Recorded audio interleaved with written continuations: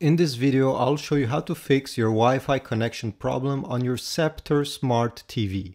I have 3 solutions for you, so let's get started with the first one. Turn your TV off and unplug it from the wall socket.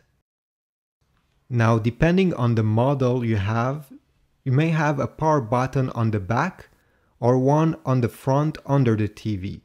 If you don't find one, don't worry, just skip this step.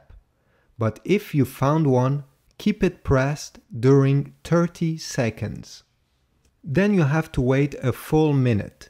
If your TV didn't have a button, just wait 1 minute. And then you can safely replug your TV into the wall socket.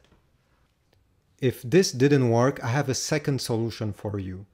You need to find your internet router and you need to unplug it from the wall just as you did on the first solution with the TV. Unplug it and leave it for a full minute. Then you just have to plug it back. Now wait a few minutes and try connecting again with your smart TV.